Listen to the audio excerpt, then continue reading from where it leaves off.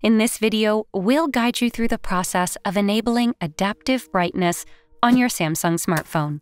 Let's dive in. Before we delve into the details, let's grasp the concept of adaptive brightness on Samsung devices. This feature enables your phone to learn your preferred screen brightness in various lighting conditions, automatically adjusting it for you. Now, let's proceed to learn how to enable it on your Samsung smartphone.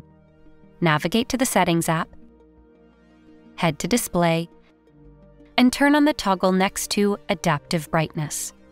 Furthermore, you have the option to activate the Eye Comfort Shield.